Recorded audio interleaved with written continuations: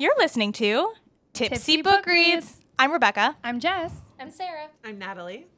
I'm Elizabeth. And I'm Helen. And we're tipsy.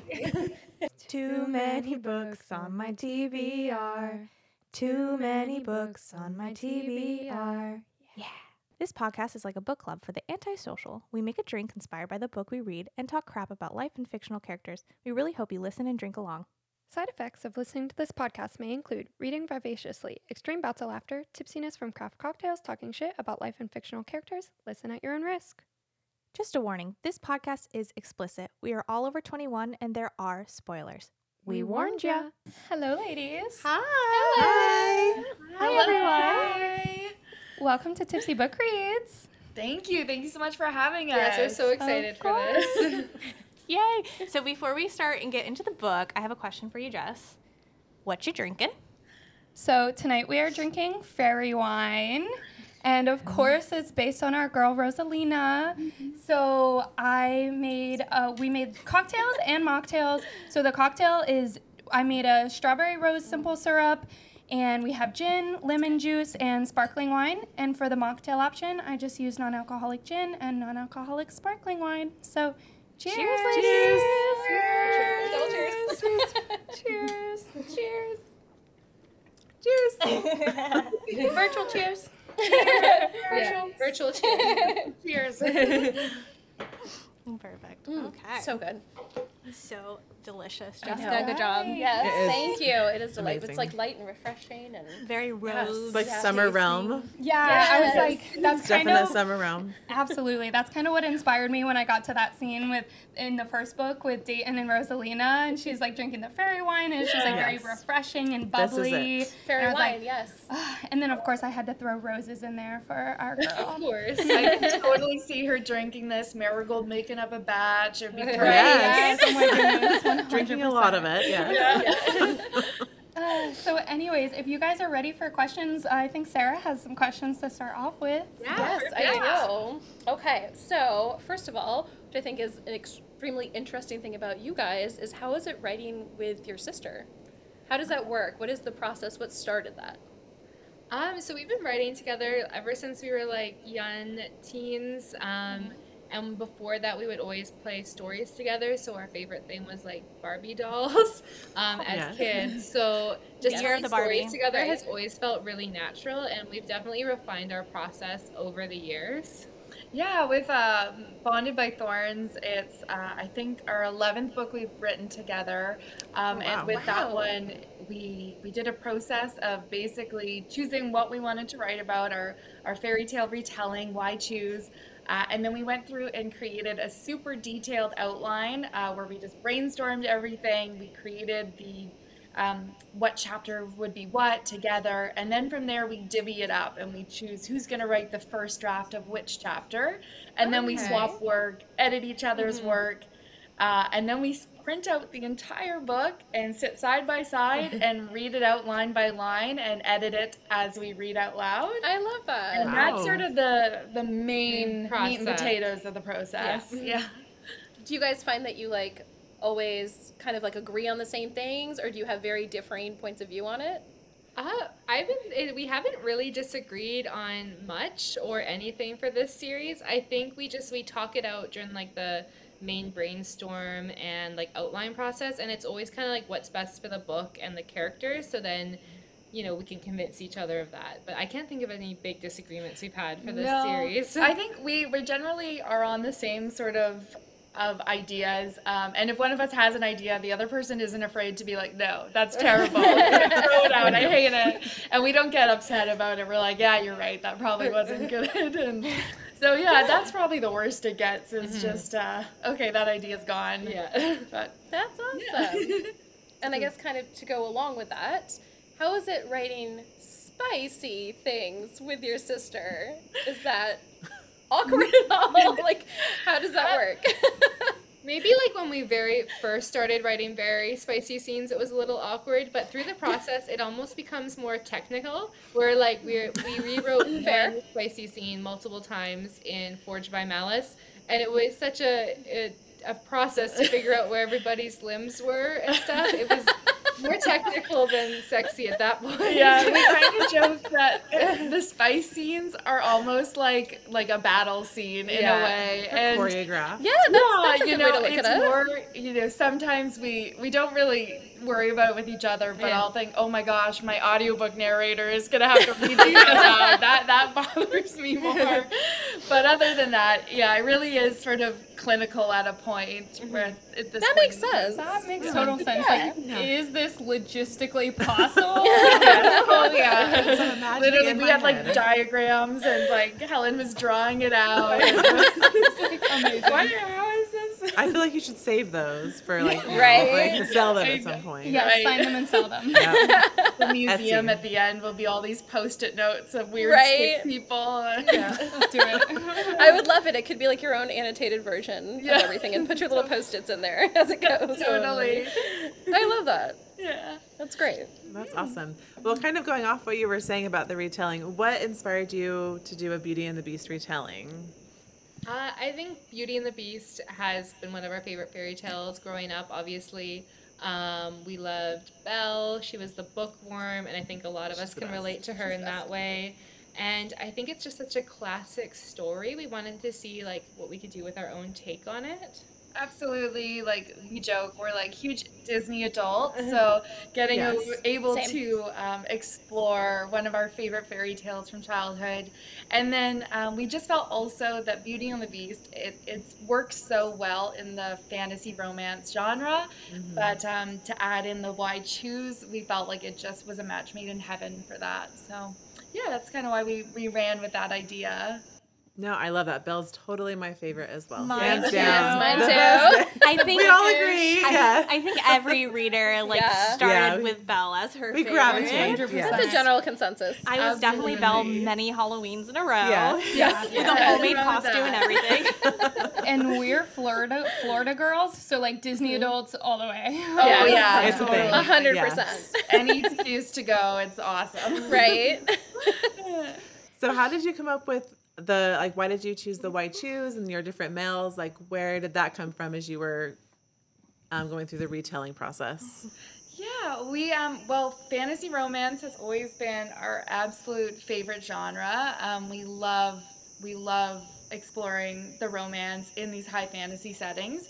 And we were sort of at crossroads about what we were going to write next. And so we were looking at the market and looking at what people were reading and what people were interested in.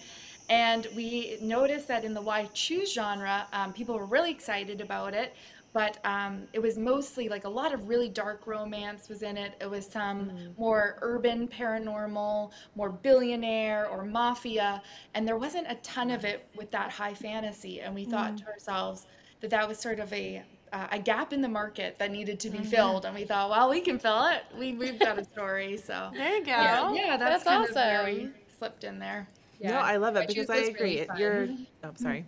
Yeah, we were saying like what we Um, really liked about Why Choose was the fact like not only getting to explore like Rosalina's relationship with 4 different princes, but also like their relationships with each other, whether it's romantic or brotherly or enemies, whatnot. That's also a really fun dynamic too.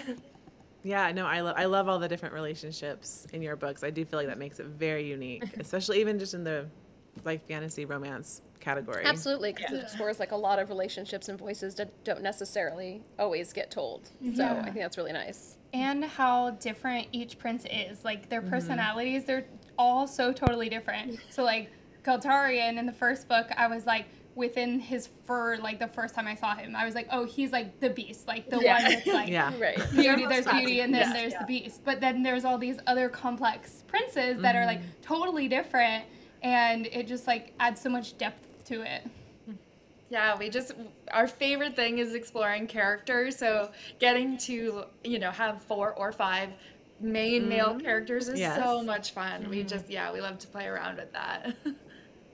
That's amazing. Nice. That's And I great. love that Rosalina like never lost her spunk. Like, there's all these like strong princes in spunky. the room, and she's like, I'm gonna throw a bread roll at you, or like, let me give you my sass. Like, I'm gonna tell you how this is gonna go.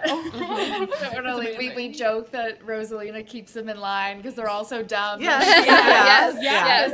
Yes. In true Yes. Belle fashion. So yeah. I Right? love how Yeah. you wrote that. Just she kept that strength of her personality amongst everything. Oh, thank you. Yeah. Becca? Oh, you already asked. Oh, no, I didn't I was ask my like, question. I'm not my sorry. turn. I totally skipped right over my question. You're what? You want me to ask it? No, it's Okay.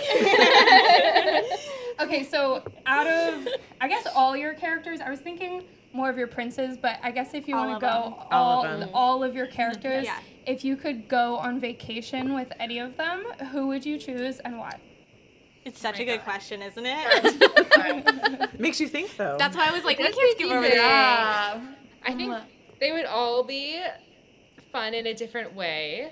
Or some of them could be very bad travelers. Yeah, Like, I'm I gonna Yeah, fair Marion, enough. because I think he would be like that dad court trying to get everyone at the airport, 7 a.m., checking your bags. Like, I guess he's organized, but be a little annoying. I think I'm gonna say Dayton because he's like very outgoing and he looks like he'd be a lot of fun, and I'm more Like shy. for the party. So, you know, he can like bring out, you know, more the hidden side. I feel like Yeah. a cruise is That would, calling yeah, your that name would be a good with one. I Dayton. feel like me and Farron would be on the same speed. We'd be like, you got the books, the snacks, the drinks. Let's go sit on the beach. I was in the shade, you know, and then we can go have a nap. And you know, nothing too crazy. That's probably my speed. Yeah. Okay. I like love it. I love Yes, it. yes. I feel like I agree with you that Dayton would be like totally the life of the party, but also like you might not make it home. You have to keep him in line, and you might lose your things or get lost or do it. But you'll have Yeah. great stories Yeah. if that's Yeah. the case. Great. Agreed. That's so funny. All right. So what is next for Beast of the Briar? So right now we're working on the 4th book, which is Broken by Daylight, and it's due in September. But we're also currently like working on like the whole series plan. So the whole series is 7 books. So Oh wow. always known exactly how it's gonna end, but right now we're just making sure we're hitting each beat in what books and making sure it's all very laid out, because now we're getting very deep into the world and the character dynamics. So we want to make sure we don't miss anything in any of the books and everything is like perfectly planned and all the foreshadowing comes to fruition for all these things. So we're deep in like building and world That's building incredible. stuff. That is, Yeah. that's amazing. And then Broken by Daylight, which is book 4, is out on September 10th. So we, That's just awesome. 9 months I away, know. or just under. And yeah, when with Beast of the Briar series on July 18th, they're actually coming out in hardcover in like the UK and Commonwealth, excluding Canada. Oh, that's so exciting. Voyager and its new line Magpie. So very exciting things Yeah. coming That's up. That is so awesome. exciting. Congratulations. And if you're a North American like us, you can still order the hardcovers if you're interested on Waterstones. They ship worldwide. So, yeah.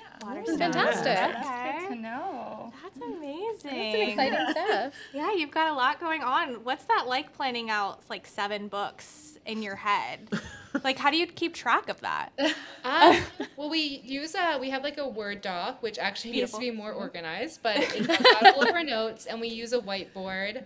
But like what it's like honestly the dream. Like we have been wanting to tell stories, especially these high fantasy lawn series, you know, we grew up loving, and to be able to like actually know we're gonna write a series till the end and we'll have like readers read it and come along for the journey, like it's pretty amazing. Yeah, it's been really great. I mean, it's hard for me. We always joke that I'm like very forgetful, and so, because we pretty much know everything that's going to happen up to the end, but I forget that not everyone else knows it. Oh. So it's really bad, but I'm like being so careful because whenever I'm on a podcast, I'm always like, oh, this happens. And they're like, what? We Right, so every podcast and live we've done, we call her like Tom Holland, that Elizabeth has spoiled something. So far I've been like kind of listening for her. Hasn't yet, but I'm going to keep an eye on her. We just did another podcast and I spoiled something and I'm like, okay, I gotta be super Cut it out. Cut it out. Yes. Yeah, we completely understand the spoilers. We one of our little pre-recorded buttons is talking about how there are spoilers, so be careful. Oh, nice. And the TikTok algorithm has like ruined us. Like we literally almost started a war on TikTok because we like always put, there's spoilers everywhere. If you listen to us, you know we're gonna be spoilers. Well, we can't control what goes on the For You page. Right. So we were talking about a very well-known book, and we talked about a huge spoiler, and we put it in our caption. But we literally, I think we almost started World War III. Like, Everyone was like, take this down. It was so bad. We felt so bad, but we were also like, It says spoilers. Also, It's that really point, hard, and yeah. we do that too. There's like a balance of like, well, how much can we talk about book 3 because we want to market Yeah. that, Right. but many people haven't read book 1, so there's such a balance too, and there's only so much you can do. And for me, Right, it's exactly. it's spoiler, and I'm like, I gotta read this book now. I don't know. Totally. Does it really? Yeah. Spoilers don't But hurt. sometimes. No, I agree. Yeah. Okay, we have a very like podcast like specific to our podcast niche question. Okay, guys awesome. this. No, we did not. We just remembered it. Yeah. Do you guys like soup? Yes. I love soup. I love soup. We are soup people, and so we have to know, what is your favorite soup to make, or what is your favorite soup to eat? Is chili a soup? Oh, It's soup adjacent. Stew-like, right? It's stew-like. Super adjacent. I It's love soup making adjacent, soup chili, adjacent. and I love to depends on make who a you good ask. chili. I don't know if I'm That's in I there or agree. not, I think but I think that works. Yeah. I agree maybe with you. walking If the you line. ask- I do love that. okay. Well, my favorite kind of soup I don't eat all the time. I have 2 answers. Is French onion soup. I think it's just delicious. But then also, if I could only eat like one soup for the rest of my life, it would be like a good classic chicken noodle. You know, you can't. Okay. Yeah. But Yeah. French onion really soup good. with like the bread on top is really good. My aunt makes it for me Yes. sometimes, and it's so good. Has anyone tried the zuppa Toscana at Olive Garden? Yes. Because that's So Yes. totally my No. favorite I'm soup. so glad you said that because I had no clue how to like pronounce Same. it. I always just like point. You're welcome. I'll take this one, please. Yes, it's so good. What do you think is yours? We probably talked about this on, but they don't know. God. Yeah. Well, one time we threw this like insane Halloween like Yes. multi-course dinner party, and I made this what's the word? The big Butternut squash. butternut squash. Ah, that's funny. Butternut squash soup The squash. with like a coconut cream on top. It was incredible. I was gonna say that one. If you didn't include chili, I was gonna say butternut squash. Yes. It's delicious. Do you have a favorite? Or are you not a soup So, girly? no, I do love soup. We've had this discussion about soup before. Yes, we have. And I'm vegetarian, so my soups differ sometimes from other people. But I do love a good split pea. A good split pea nice. soup. I don't think I've ever had It's split really pea good. soup. My mom makes it, like a homemade one that's really, really good. Like, it's like just the blending thingy in it, and it's like so smooth and creamy, and it's just like very hearty. And like on a cold winter day, not here in Florida clearly, but where I'm from in the Northeast, it's like a good split pea soup. I feel like your Yes. homework really is to go and discover what the princes and Yes. other people's favorite soups Soup. Yes, are. what's their Soup. favorite Gotta soup, describe though. some So- soups coming Yeah. up, I think. Yes. I know. Has I feel like Rosalina that could be, eaten you know, a soup? post know. I don't know. Right? Soup Gotta figure it homework, out. if you will. Becca, what about you? I make so many soups, and I love them all. And I think it's just because I just made one of my best broths yet. Is I like the Vietnamese pho soup, and that's probably one of my favorites. But also, I make a killer chicken noodle soup. Classic. What I love else? that you're She so makes a- confident in your soup making Oh, abilities. she's so good. Like, I you will could back ask this anyone. up. Her- I believe you. I do. I'm just saying. And- You're very confident. She owns in it. And I'm You own allergic to it. dairy, so all of mine are dairy free. Nice. And her French onion soup, like, is so good. Even with non-dairy cheese, like, it's killer. I'm a cheese vegan, girl. so I'm always down for like a Yes, non-dairy. yes, I love cheese. it. Got a good Then you- Yay! You could eat my French onion soup. Oh my god, amazing! Yes. There And you you could go. eat It's my vegan. split pea soup as well. When you guys are here in Florida this October, you will Apparently, we're just gonna have a Barbecue soup party. Yes, Yes. just in time for your release and a soup party. We can have a soup party release. A soup party launch. Yes. Yes. I love it. That's so funny. I do have another question. yeah. What are some of your favorite tropes that you guys see, either that you like to include or that you love to read about? Well, as a really broad trope, I think nothing really beats for me enemies to lovers and like writing them hating each other at first, or just writing like the villain in a way where the actions are probably bad, but then if you go back and you read it, you can see it in a different light when you learn more. Like that's my very favorite thing to do. And writing dialogue that like on the first read seems one way where it's just very enemies to lovers, but if you go back and you read it after you read like 4 books or so, it's gonna have a new meaning. Like that's my very favorite trope to read and write. Yeah. Amazing. Yeah. Very specific kind of. Like No, I love that. No, I love it. I love Who Did This to You. I just think Yes.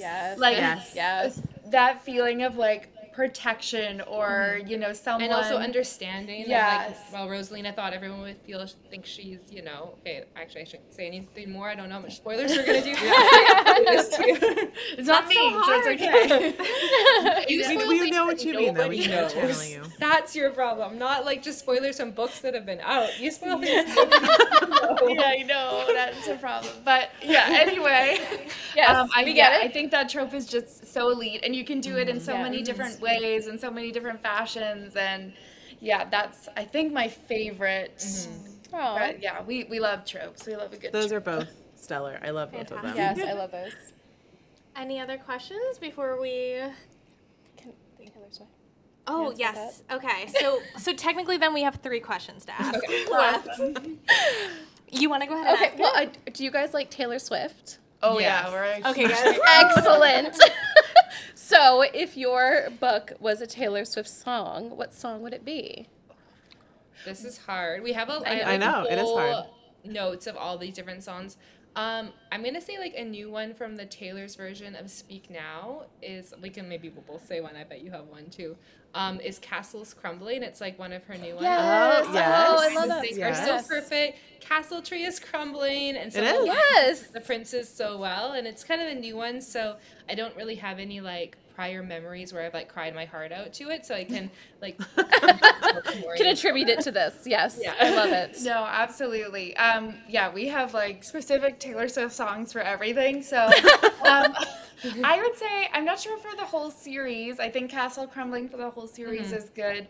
But we said for Bonded by Thorns, Enchanted, also from Speak Now. Yes. Oh, yes. Yes. So that was Sort of 100%. summed up Rosalina in that one. Yeah. Yes, I would have said that as well. Agreed.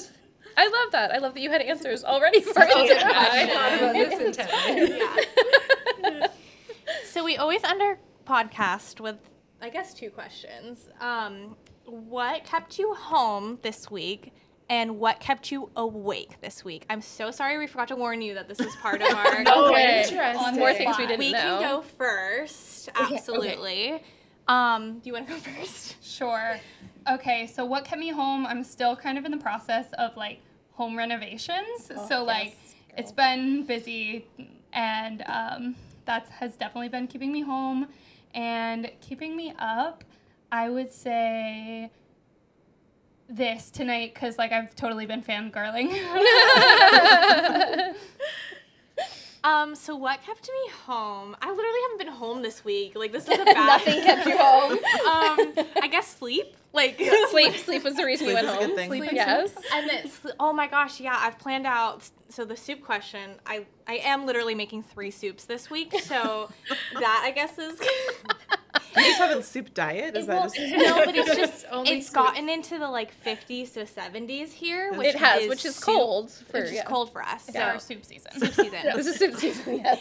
And then what kept me awake? I'm gonna steal your answer. Like, this definitely has been keeping me awake also. Me, you?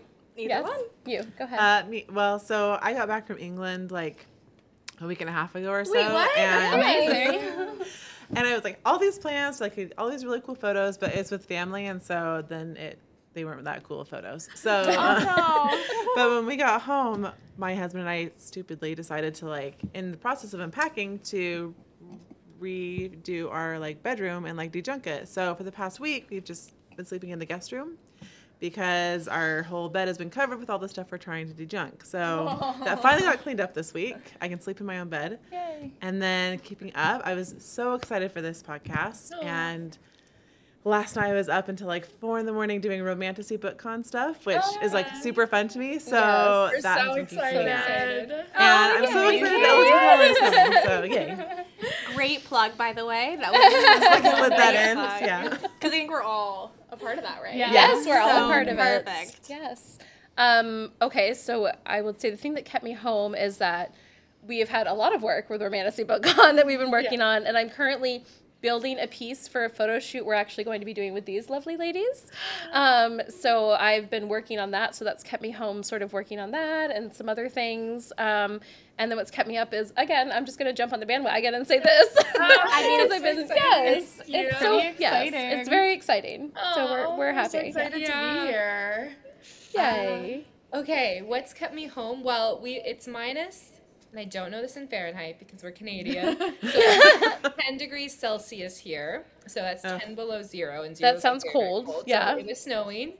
So I've been home, and I've been playing a game called Baldur's Gate 3. It's like D&D. I've heard of that. Yes. It's very, very Yes. fun. It's very role-play heavy and immersive, and I recently Love it. downloaded, like, I thought I was, like, a gamer girl, a mod that makes the character really cute. So I'm like, oh my gosh, she's adorable. I love this. I'm into that. What's kept me awake is we've been also in the back of our minds planning a new book, and it's Christmas themed. And Yes. I'm very, very excited about it, so I just cannot stop thinking about it and writing little notes down. It'll be an after Beast of the Briar project, but it's like very exciting when a new idea takes root. I and love just Christmas. So That's exciting, yeah. Amazing. This fantasy book, yeah. That's so exciting. Yeah, what's kept me home? We have just again like been planning like crazy. So all of this plotting, like when we're in the plotting stage, it's sort of like boot camp where it's like everything is about on the whiteboard. You know that like Right. Charlie Day meme where he's like pointing to all the things, Yes. trying to figure it out. So we've just been sort of really going crazy on that. So that's been keeping me home, and then keeping me up, not to sound too nerdy and adding on to your thing about playing Baldur's Gate, but we play Dungeons and Dragons, and we Oh my a very goodness. long session on the weekend Yeah. and stayed I up love way, it. way too late, and it's like messed with my bedtime. So, very nerdy, but it was very fun. I feel No. like that's so good as well as like writers to be able to do that and just Right, like dive exactly. into that role playing. It fits world. like perfectly into that world, right? It does. And Yeah. we've stolen. My husband is like, it's called the Dungeon Master. He like makes the game. Yeah. Oh yeah, I know who we that know, is. we Yeah. know. Oh, awesome. He's the DM, and like so we've stolen things he's done that are in like Beast of the Briar. Yes, There I you love it. That's awesome. Yeah. All right. Well, just a couple quick shout outs. A huge thank you to Pines to Palms Coffee in Ormond Beach for hosting us tonight. A huge shout out to Fantasy Fabled Books in Ormond Beach, who's a sponsor of Tipsy Book Reads. Make sure to follow Elizabeth Helen on social media. Yes. Follow Fabled Fantasy Events. Thank you. Yeah. Fabled Fantasy It's a tongue Events. twister. Well, It that is. and we just said another fantasy. You said another. Yeah. Yes, Yeah, there's like that's lots of true. ferns, That's Lots of fair. fantasy and going fantasy fair. around. And then, of course, Tipsy Book Reads. And we hope to see everybody at the Romantasy BookCon. It's gonna be so fun. We're so excited. Keep You a guys lookout. You guys are sold out of the first tier, right? Or the highest tier? Yeah, Yes. That's the Friday and amazing. Saturday day ones Yeah. are sold out. So Oh, the other ones are going quickly. Yes, so. I'm a little nervous. So, anyways, yeah, thank you so much for Thank joining you. us. We Yes. really Thank appreciate you. it. It's so nice It's to been meet you. amazing. So nice And- to meet you. So nice to meet everyone. I'm so excited for Romantic. Yes. Oh yay! Yeah, We're we so will excited see to you like Later see this you. year. With Yes. your new book. Do you have anything to add really quick? Any shout outs, any tags, any Instagrams? Or? Just thank you for listening, and thank you to Tipsy Books Reads for having us. We're so excited to be here, and we cannot wait to see everyone at Romantasy BookCon. Yeah, thank you guys so much. All right. All right. Yes. Stay tipsy. Bye. Bye.